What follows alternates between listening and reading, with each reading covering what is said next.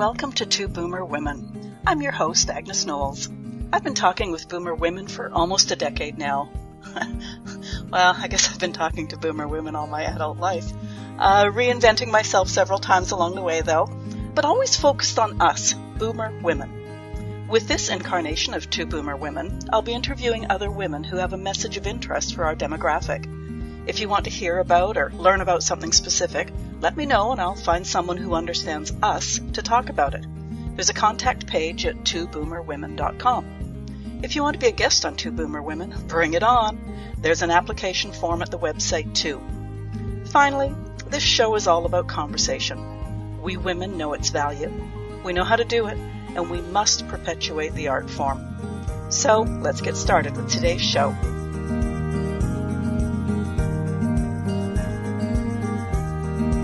Welcome to the Two Boomer Women podcast. I'm your host, Agnes Knowles. Money.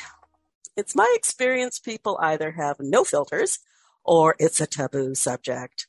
I was brought up to never ask what someone made or what they paid for something. And to this day, I wouldn't dream of asking or telling about income, but I'm okay if someone asks me what something cost, as long as it's in the spirit of more, oh, I like that. May I ask how much it cost, as opposed to, crikey, I wonder how much she paid for that. I personally very carefully phrase my requests for the price of something. I try to say, gee, if you don't mind me asking, how much would I pay for something like that? It's because of the taboos that so many people reach adulthood without any real education around things financial. I don't think my guest today has many of the hang-ups, as she coaches on money, our habits around it, our knowledge about it, and our agility with budgets and debt, and the conversations we should be having with the people who are affected by all of the aforementioned. Alissa Locke, welcome to the Two Boomer Women podcast. Thank you so much. I'm so happy to be here and having this conversation with you. I'm really looking forward to it, primarily because too many boomer people have that taboo attitude. So this will be really, really good. Yeah. I read your bio, and it would appear that your entire career has been spent in one part of the financial world or another. Can you tell us more about you? Sure, I'd be happy to. It certainly wasn't a career that I intentionally set out to do, work in the field of insurance and financial services, but I somehow landed there, and it was a place that was just a great fit for me. So you're right. My entire career was spent in something having to do with finances, whether it was mortgages or insurance or financial planning. And I'm now a financial coach, and I'm sure we'll get more into that in a little bit. And I love your intro, by the way. So many things to talk about there. So very excited for this entire conversation. Okay. And you may, in that case, be pleased to know that before we close, I always say, gee, is there anything we haven't discussed? So if there is something, be sure to jump in before I close. Now, needless to say, I have some questions for you, but I do want to clarify to our listeners that you're in the United States. I'm in Canada. Your career and business are in the U.S. There's probably similarities, some parallels, but if any of our listeners are in one country or the other, or even another country, that they might need to fine-tune this information dependent on their own country. Would you agree? Yes, and that is correct. And I'm glad you made that, kind of caveat to the conversation. But I will tell you that as a money coach, I work with people as much on their mindset and their relationship with their money as what they're actually doing with their money. And the mindset and relationship piece is universal. So no matter whether your listeners are in the United States or Canada or any country around the globe, I think they'll find a lot of value in listening in. Yeah, and thank you for sort of clarifying that part too, because I know because I talk to so many people from the States and Canada, if it gets into some specifics, like, you talk about your 401k, I talk about my RRSP, like to somebody who doesn't talk a lot of financial stuff, it's like, what are they talking about? So, but yeah, no, mindset is where we're going today for sure. I'd like to start at the very beginning. You just mentioned you were a financial coach. What's the difference between a financial coach and a financial advisor? Oh, great question. And one that I get very often. And I will tell you that financial coaches and financial advisors very often work hand in hand. So here's the difference between these two professions. A financial coach works with people who are struggling in some way with their mindset around money, which is their emotions around money, their beliefs around money, their philosophies around money, their money story, which is the messages that they heard around money growing up, right? And all of those things impact their behavior with money, their ability to save for the future, their spending habits, how they talk about money and communicate, how they manage their everyday finances. That's the wheelhouse in which I work. Whereas a financial advisor is going to really help you plan your financial future from a standpoint of helping you invest, right, in the way that is appropriate for you and your risk tolerance, which is basically how you feel about risk. And they're going to help you put that financial plan together. And so we very often work hand in hand. And I will tell you that earlier in my career, I had all the designations, all the letters after my name to be a financial planner. And I worked in that world.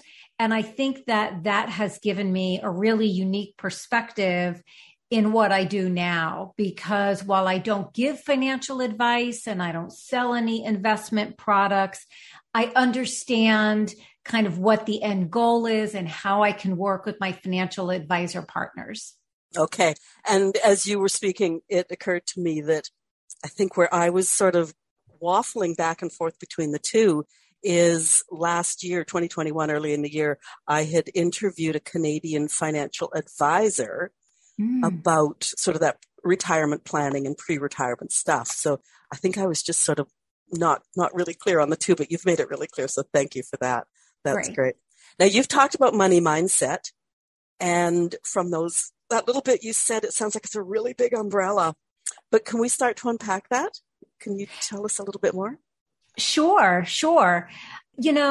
Money mindset, as I kind of alluded to before, is really the attitude and the relationship that we have with money. And it all starts from what I call your money story, which are the messages that we all heard as children, as teenagers, maybe even young adults around money. And so our first memories around money is probably, doing things like going to the grocery store with our mom or dad, right? And asking for special cookies that we saw or some candy. And, we might have heard, oh, we can't afford it, right? That's a message that we're hearing around money. So we see and hear and internalize these messages around money from our parents, from our environment, from our peers, right? It can even be from the culture that we have or our religion. And so these messages that we hear around money as a child formulate as an adult these attitudes and philosophies and emotions that we have around our money, which in turn dictate our behavior. So I'll give you an example, okay? When I was a little girl, I always thought that we were poor. We were not. We were solidly middle class. But the reason that I always thought we were poor is we lived in an extremely wealthy town. So in comparison to my peers, I felt like I had less than. Also, my parents were big savers, right? So they lived a fairly frugal life so they could save and invest for the future. And so the messages I heard were messages around scarcity, right? We can't afford it. We don't have money for that. No, we're not going to spend money on that. So as an adult, when I got out into the workforce and I started earning money, because I had this scarcity mindset and I felt like I had been deprived, I spent. And I got into a lot of debt and I didn't save and I was just spending in order to feel that money was buying the things that I felt like I lacked as a child. Sometimes when we feel less than, we tend to spend more than. And that's exactly what happened. And when I found myself a divorced single mom in my early 30s, it was kind of a real awakening for me. And I realized that if I didn't change my relationship with money, I was never going to kind of get out of this financial situation. And so that's just an example of how money mindset impacts our behavior in such a huge way. So now I want to take a break from our conversation and go like, oh boy, where do I figure in this? Because I think as a child, I did grow up in a home where we were poor, but I also lived in a little tiny town. And so high school stopped at grade 8. So my mother's job, basically, she did work. Her job basically paid for me to go away to boarding school, which of course is where all the rich girls were. So it was like I was totally confused because I knew we weren't them, but are we really that? And so, yeah, it's kind of funny. But anyways, enough of my things. Now, just to continue on, you talk about money personalities. Yes. So there are actually 5 distinct money personalities. And so just like you might have certain traits around your personality as a whole, maybe you're an introvert or an extrovert, right? That would be a personality trait. There are also money personalities, and there are 5 distinct money personalities. So I'll go through them real quickly. And at Money Mentor Group, we actually have a quick assessment that people can take if they want to find out their own money personality. And your money personality basically helps you understand why you do what you do with your money. So the first money personality we call the avoider. So an avoider is someone who doesn't even want to deal with their money, right? They don't want to look at their money. They don't want to look at their bills. They don't want to look at their checking account. They don't want to look at their statements. They just don't want to deal with it. And there can be a number of reasons for that, but that's the avoider. And I'm going quickly. And again, if people take the money personality quiz, they get a much longer explanation and some exercises to do or whatever, but that's the avoider. Okay. So then we have the amasser. So the amasser feels happiness and joy and successful when they can look at their statements and they see a lot of money, right? That makes them feel secure and successful and proud. And so they behave in a way where amassing money is a top priority for them. Now, closely aligned with that is the money hoarder. So a hoarder will also amass money, very likely, but what's driving the money hoarder is the fact that when they have a lot of money, right, that's how they feel secure. It's not about looking at a statement and saying like, ooh, I got $1 million. It's the fact that having the emergency fund and the resources at their disposal makes them feel secure. So they have a lot of trouble spending. When they spend, they typically will spend with guilt, right? Like, oh, I shouldn't be spending. I should be saving that money. We think of these people as maybe living very frugally. And then we have what's called the money monk.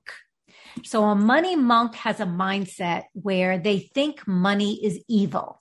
And if they have money, it'll corrupt their values and their standards. And so if a money monk comes into some money, maybe from an inheritance or or a bonus or whatever, they're likely just to give it away because they feel like money will corrupt them. And then the last one is the spender.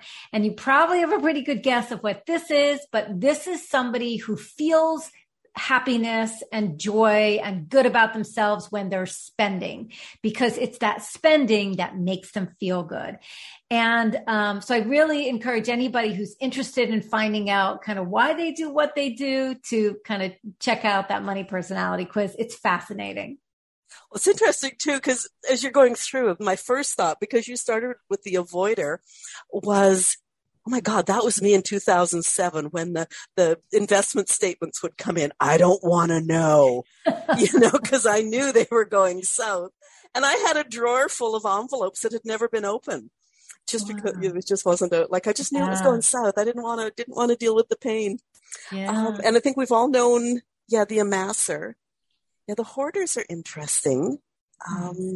And once again, I was instantly thinking of people, seeing people in my lives that fit this.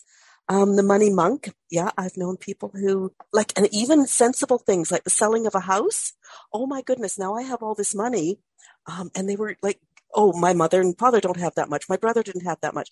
And they couldn't afford the next house because they'd given it all away. Yeah. It's fascinating. And then I guess like you, once I started my own paychecks, I did become a spender. Very common, very, very common. And, it's funny because a lot of times people will think that a financial coach works with people who don't have money. And it's actually the opposite. My typical client earns good money, but still struggles with spending and living paycheck to paycheck and not being able to save. And maybe, I work with couples where they have trouble communicating, right? Or managing their money together. And so it's surprising sometimes to people to find out that, most of my clients, they know what they should be doing with their money, but it's just so hard, right? And that's where a coach can be really impactful. I actually like to say that I'm similar to a personal trainer, but for your money. So, if you were trying to get in shape, get fit and healthy, maybe lose some weight, you would know what to do in your brain, right? I got to eat less. I got to go to the gym. I got to not be so sedentary. You know what to do, right? Drink more water, whatever, right?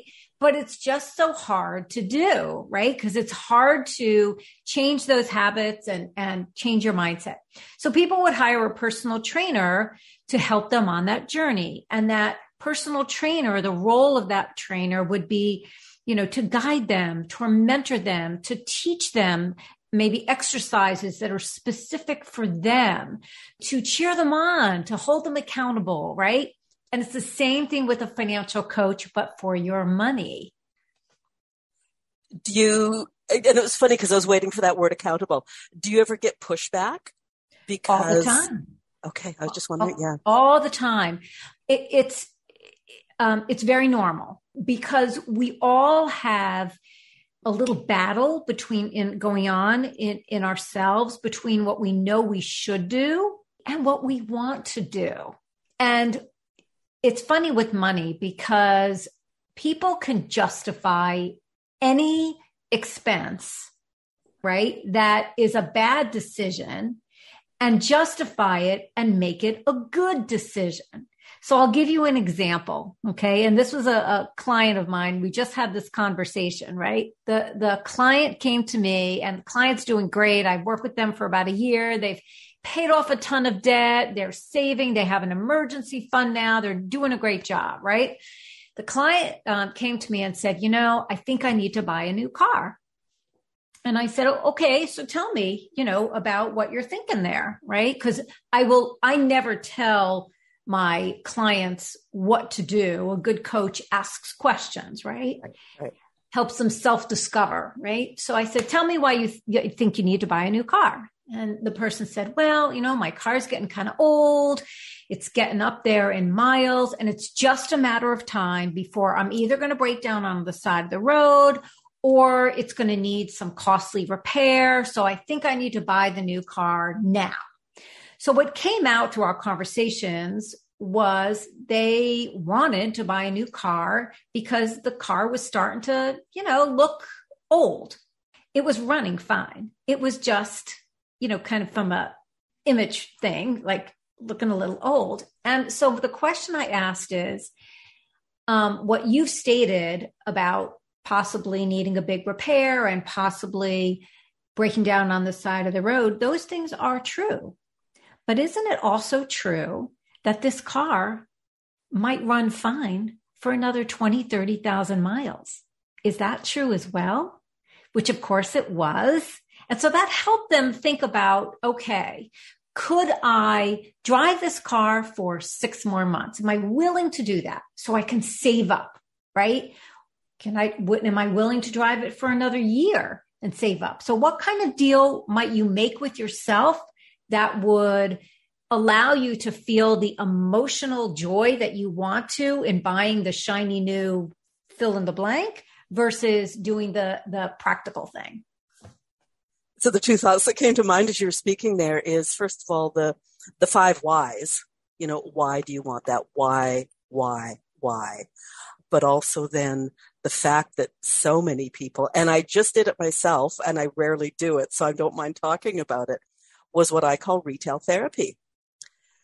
I had been in a really intense workshop for 3 days. I hadn't seen the outside of my house except when I put my dog out, and I just went, I need a few things anyways. And I guess I gave it away right there.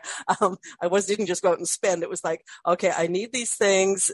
Today's the day I'm going to go shopping because I hate shopping. But yeah, so retail therapy is. So I'm so glad that you brought that up. So super common. Don't beat yourself up. We all do it. Believe me, there are days where I run to TJ Maxx. I don't know if that's a store you have in Canada, or Costco. I don't know if that's a store you have in Canada, but believe me, I do it too. But here's maybe something to think about.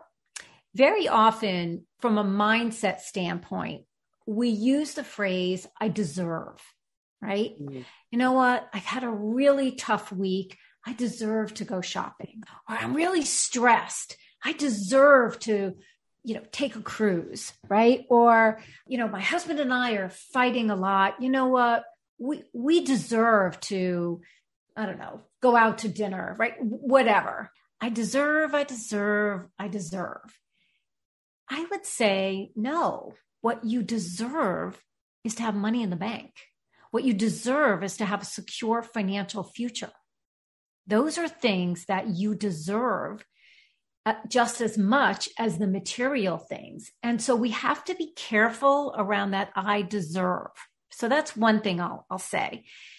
The other thing when it comes to retail therapy is that if we can recognize that the reason, the why behind their retail therapy is that we're trying to make ourselves feel good about something that we feel bad about, right? So we have a negative emotion, and that retail therapy is feeding that and making us feel good for a short period of time, even though, the credit card bill comes and we're like, oh my gosh, 26 charges. What did I buy? And then we feel guilt, which is a negative emotion, right? If we can be conscious of it and recognize that emotion and do something else instead of that retail therapy, take a hike, right? It's spring, right? Or, bake ourselves a cake or, whatever it is that will help us to reduce the amount of trips to the store that we make. But no one is immune to it, believe me. Well, it's funny too, because in my own case, I thought, no, summer's coming. Despite the fact we had snow here yesterday, we won't go there. But oh my goodness. Oh, I know. So because I knew I wanted to pick up some new spring, summer tops, It was like, okay, this is the day I'm going to go do it. And then of course I get to the store and I go, we're not out of COVID yet. None of the change rooms are open. If I can't try it on, I'm not going to buy it. So it was like, okay, not that I use my credit card ever, but at least it never came out of my wallet. So it was great. Yeah. So I'm a big proponent of something called me money.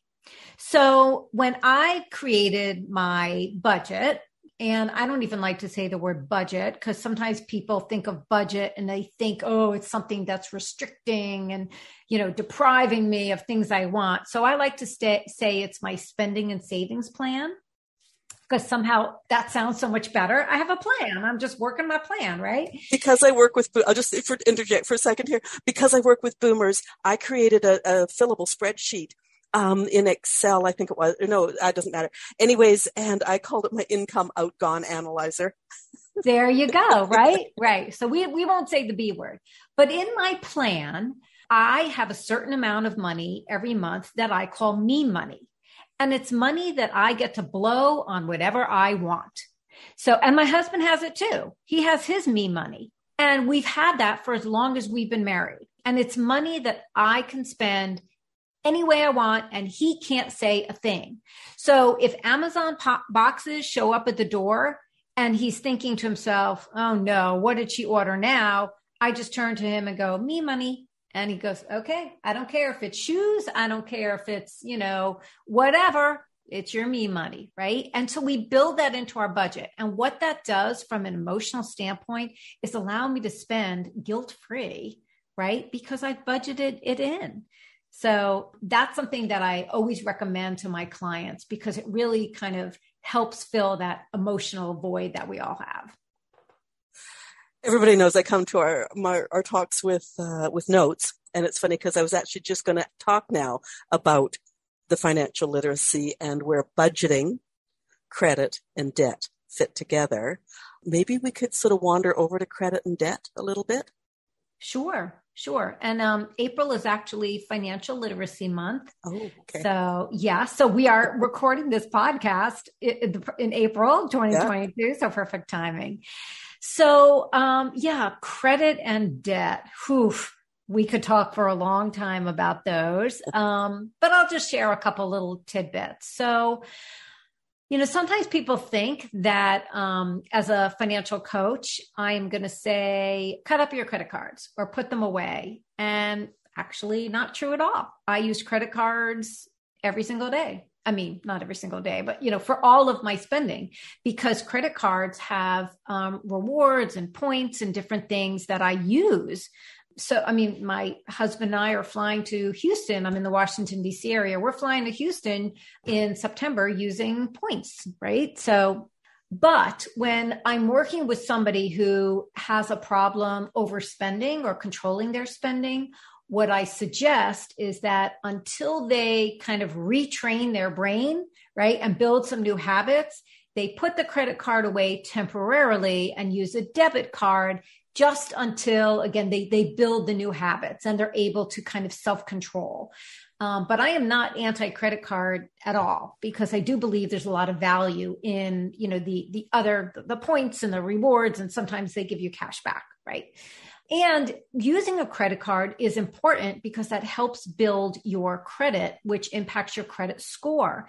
And a lot of people don't realize that having a high credit score not only allows you to borrow money if you need to for things like a mortgage or a car payment or, something else that you might need to finance, but it also impacts how much your car insurance costs, because a lot of people don't realize that your credit score is part of the algorithm for your car insurance, and it can dictate where you live. There are some places that will not rent to you if you have a low credit score. And so having, a pretty decent credit score is really important. Now, when it comes to debt, I personally try to live as debt-free as possible. Because if you buy things on debt, what that basically means is everything you bought is just costing you significantly more, right? So I am a big proponent of avoiding debt as much as possible. But I also understand that for many people, that's just not possible. And so when I work with people who are looking to pay off debt as part of their money goals, there are definitely strategies that allow you to pay off debt faster and with less interest. And that's one of the things that I teach my clients. We do have a course on our website, the Money Mentor Group website, which goes into this in a lot of detail if anybody wants to check that out. But there are definitely strategies for paying off your debt faster and with less interest. Mm. And it's funny, I want to interject because I'm one of those people that I never had air miles because I didn't want to be tracked with my spending, etc. But in this day and age, it's like if you carry a phone or you use any card under the sun, they are all knowing, all seeing. So, I've gotten off my high horse since then, obviously. But I know there's still people out there who go like, I don't want them to know. And it's like, they know. Trust me, they know. Yeah. I mean, there are people who want to live completely off the grid. I think that's harder and harder to do. If you have a computer, you're not off the grid. Exactly. So, yeah. I want to just go sideways slightly here. And I guess this is more of maybe I should let you answer. I was going to say perhaps for you, it's more of just an opinion piece. But one of my pet peeves is education. And I think I didn't do probably a bang-up job of financially educating my children. Fortunately, I think they've all figured it out for themselves. Phew. But what are your feelings about the fact that, like in school, to my knowledge, there's not many schools that will help prepare kids with budgeting and living within your means and what is good debt and what is bad debt and all that sort of stuff. Yeah, I'm so glad you brought this up because it is very much a taboo subject in a lot of families where parents very often feel uncomfortable talking about money in any way, shape, or form with their children. And they're really doing their children a disservice by not educating them. I will say that in the United States, there is a slow, quiet movement to bring financial literacy into high schools. And several states have now made it mandatory on the high school level to take a financial literacy class where they teach you exactly what you said, budgeting and how credit works and how debt works and what is a credit score and all of that. So there is slowly, we are getting there. But I do think that it's very important to teach your children about how money works. Because if we don't, our children end up in debt with low credit scores and, no savings. I know my husband and I were probably, we were the other end of the spectrum. I felt like all we talked about was money. We were very transparent. We didn't tell them how much we earned, but as an example, when it came time to go to college, we sat them down and we said, this is how much we have saved for college. And we showed them the statements and we explained how much we had been putting away every month since they were born and where it was invested and how it grew over time. And we said, this is your budget. And we said, this is enough where you can go to an in-state school, an in-state public school. If you want to go elsewhere, you have a couple choices. You can end up in debt because you'll have to take out loans. And here's what that will look like for you. And we laid it out. Or you can get scholarships, right? So you better start applying. And interestingly enough, all of our children either chose to go to the in-state school so they wouldn't have student debt or got scholarships. But all of them graduated with no student debt. Oh, excellent. Yeah. My story around that was after my former husband and I divorced and I bought my first house by myself, is money was scary tight. Mm. And I think that the children I had 3 kids and they would sort of be concerned about this because we couldn't afford this and we couldn't afford that. And so I said, there's a bottle of wine on the counter over there. The weekend that I don't buy myself a bottle of wine is the weekend that you might want to worry. Well, of course, then every weekend it's like, okay, I don't know where the money's coming from, but I've got to make sure there's a bottle of wine on there because I didn't want them worrying. Yeah, that's so funny. So, It's funny because when I have 4 children, that's a lot of kids, right, to raise, and my husband and I both always worked, right, both of us, but we had a goal of being able to retire early. And, I retired from corporate America in my early 50s. And I'm now a financial coach. I don't call myself retired. I call myself work optional. So we had a goal of being able to retire early, which meant that we had to maximize our income, live very frugally, and save, right, aggressively. And, certainly we didn't live as frugally as we could have. I mean, we owned a home, we had 2 cars, our kids went to summer camp, like it's not like we were living like rice and beans every night, type thing, mac and cheese, we had some small luxuries, but our kids would always complain everywhere we went. Right? If we went out for a day, we went to a lake, we went to a beach, we went to an amusement park, we always brought sandwiches. Like we always brought our food with us because, to feed 2 adults and 4 children at an amusement park or on a boardwalk, my gosh, right? So they would always say, when I grow up, I'm not bringing my food. I'm going to eat out, right? Well, the hilarious thing is my kids now range from ages 21 to 31. So my youngest is still in college, but the 3 older ones are young working adults. And all of them, when they go out, they bring their food. So my husband and I just chuckle. yeah, my brother's son, my nephew, he's full-fledged adult now. But when he was a teenager, he went to school with like the doctor's kids and the lawyer's kids. And way back then, I'm really aging him. It was like the guys all wore the silk shirts and stuff like that. And he was always ticked off because his mom and dad, I'm going to say, wouldn't afford it. I don't know if they couldn't, but they wouldn't afford it. So he felt really hard done by. But he also played soccer. And one time he took a trip down to a developing world to play soccer down there. And they were taking like old uniforms and old shoes and old balls down to this developing country. By the time he got back, he never complained again. Interesting. So it was a really interesting eye-opener. And, sometimes you just sort of wish that more people who think they're hard done by could experience what hard done by really looks like. Yeah. But. Okay, I'm big on black and white myself, real numbers written out. So the money can come in and go out only once, like my income outgone analyzer. Some of the boomer women I know had so little idea of the real bottom line that after retirement, they were literally selling vehicles, even selling their homes to make ends meet because they had never figured it out. Is in your world, is that unusual? Like I don't know how many boomer age people or pre-boomers that you talk to or pre-retirement people you talk to, but is that sort of lack of basic knowledge of bottom line?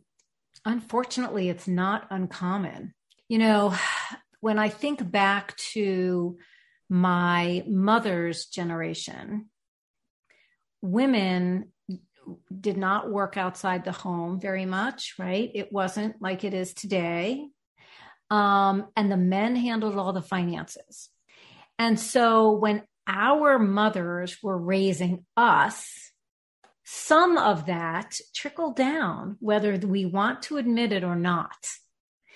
My mother was unusual in that when I was in high school, she went back to work. She went and got a master's degree and went back to work.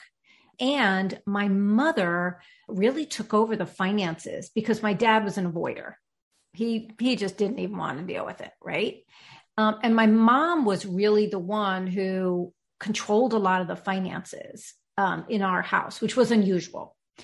But what has happened today with our age, right? Women in their 50s, 60s, even 70s. I don't know how the exact years of the boomer generation. You probably know better than I do, but some of the women may have worked outside the home, may have not, may have had their own money, may have been in control of their money, but very few women in that boomer generation were taught about money and taught about investing and talked about even things like, how do you maximize your Social Security? And what, I'll give you a great example. I know somebody who she is 68.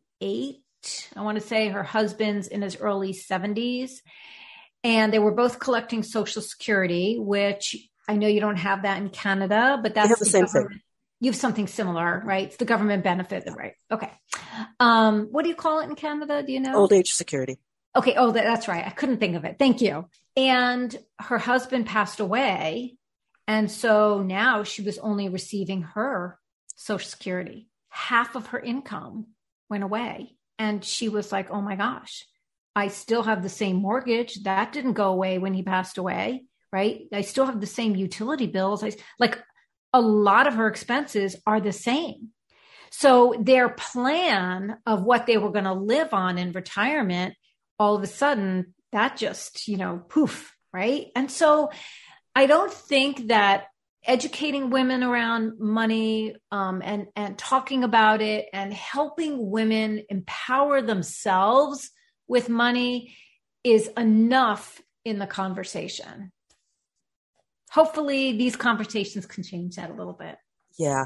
And I think too that because, we get so used to whether it's old age security, we also have something, you probably have a similar thing. We have the Canada pension plan, which you pay into through your working years. Now, as you've just said, a lot of boomer women were full-time homemakers. They were not employed outside the home. Right. So they don't qualify for that. Right. So as a retired person, you're not making enough to even pay the rent. Believe That's you right. me. That's so, right. But a lot of people don't realize it's like, oh no, the government will keep me. It'll be fine. I'll have my pension, Right. Right. and then to suddenly realize that, oh my goodness. Right. I think something else is changing though, in that it used to be that retirement meant you don't work at all. You stop working, right? The door closes on your working, whatever that is. And now you're in this new phase, retirement. And it's, visions of, taking long walks into the sunset and playing golf and sitting on your front porch or whatever your vision of retirement is. But you know what? We are healthier and we are living longer. And so I really believe that the retirement vision of years ago is different now. I know so many people who are retired, quote unquote, but they are so active and they still work, but they do different things. Mm-hmm. Maybe they work in a little boutique because that's fun, right? Or they do some consulting or, whatever it is to supplement whatever retirement income they have. And I think that, people can do that well into their 70s, 80s, 90s, again, assuming their health, right? And so I think that vision of retirement is it's different now. Yeah. And once again, I think the important thing is just to be aware and start looking at these options before you pull the plug on that 9 to 5. Exactly. Yeah. Yeah. My spreadsheet actually looks at, you can plug in all your income and then it all bounces down to the bottom where you plug in what you will be getting from your pensions. And then is the bottom line in red ink or black ink, so excellent. Yeah. Do you have any other stories about people approaching retirement, given that we're talking to boomers here? Yeah.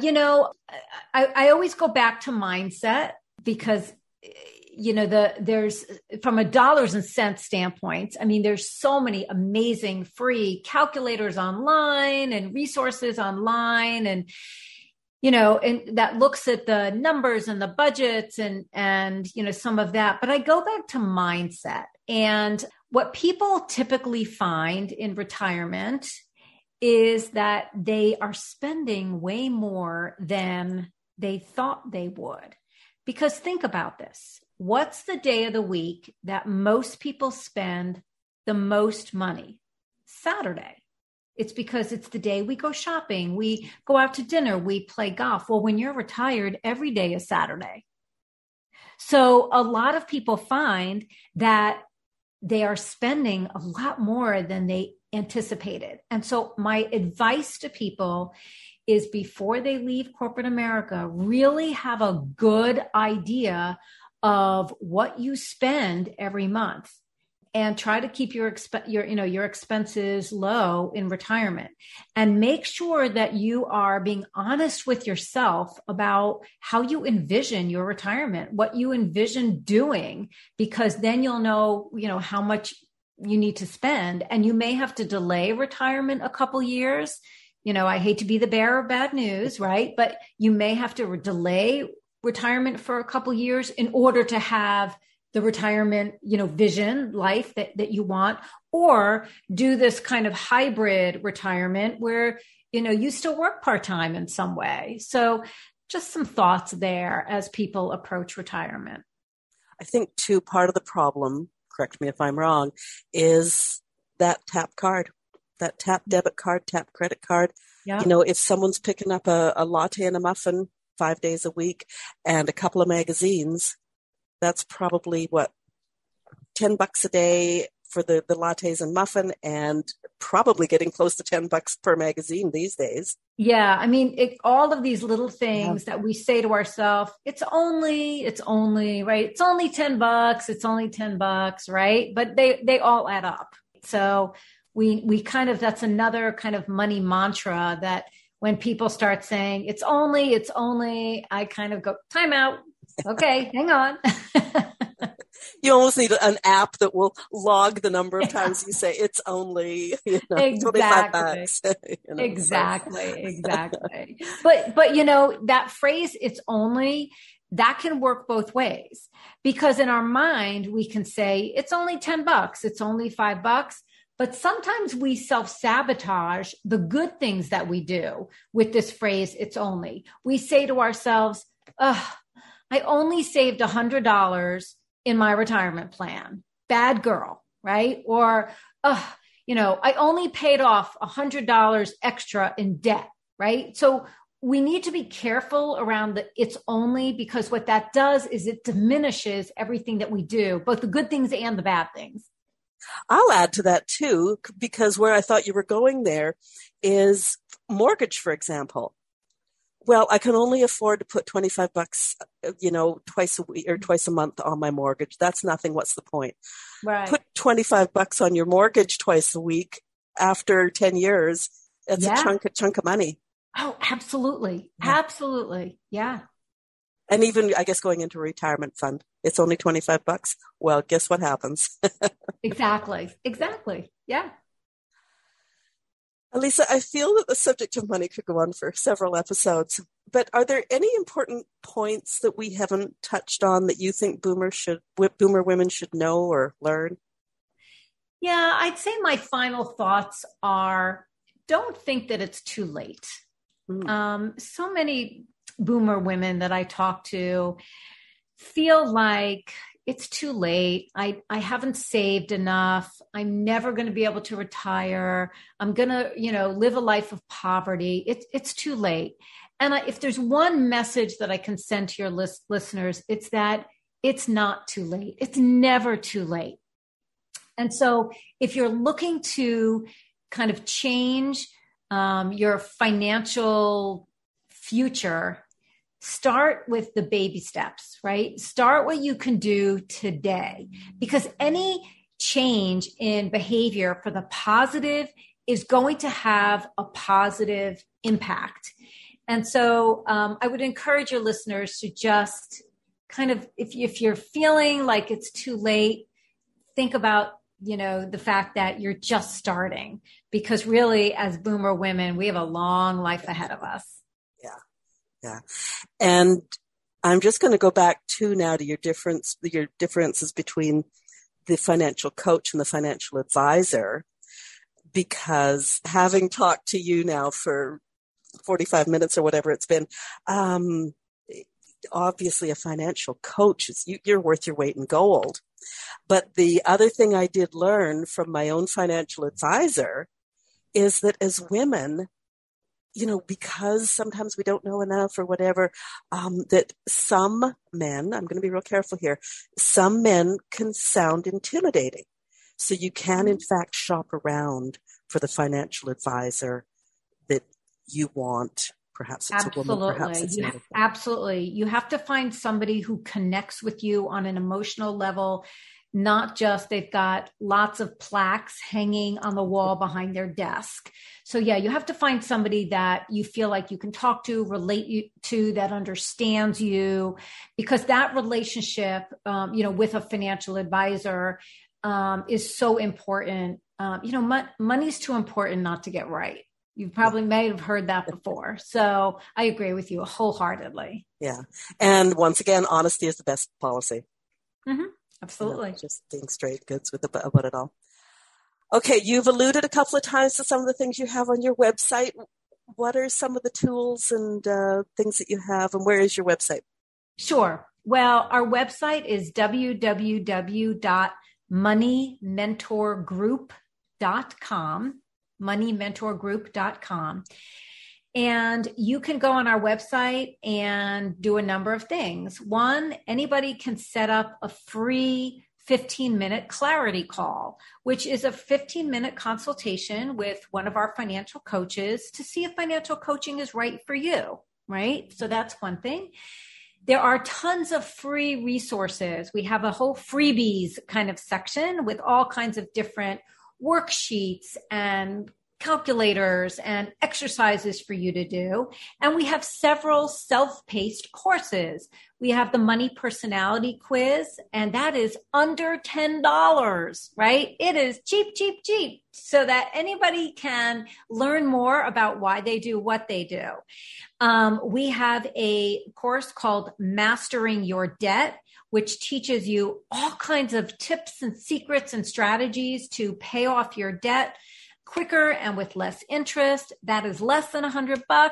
And then we have a third course called Master Your Money Management, which teaches you all about how to manage your money on an everyday basis and the mindset behind some of those money management techniques. We are introducing new courses all the time. We also have a monthly newsletter, and on the website, you can sign up for our monthly newsletter, which is free, and you get all kinds of great resources every month from there. Okay. And before we close, I really want to backtrack. And at the beginning, I was sort of differentiating between countries and things like that. But having talked to you now, I really understand how you put it, that a financial coach is a financial coach in terms of, it doesn't matter what country you live in, the hang-ups and the bang-ups and the baggage that we bring with us is universal, and that's what you help us with. So good. Okay, I'm going to make sure that your links are online. That's great. Listeners, if you have comments on today's show, you can leave them where you're listening. And of course, we can be found at Apple or Google or Spotify, most places a person would listen to podcasts. Of course, there's always a website, twoboomerwomen.com. To leave your comments there, click the Join the Conversation tab. Leave stars and reviews. They help us grow. Before you go, hit the subscribe or follow button, and you'll be notified about future interviews with more of my great guests. And share this episode with 2 friends you think would benefit from a bit more financial knowledge and coaching around mindset. If you want to be a guest on the podcast or know someone who would, there's an application form at the website too. Alissa Locke, thank you so much for being my guest today and sharing so much information. You really clarified a whole bunch of things, and I appreciate that. It was my absolute pleasure. Have a great rest of the week.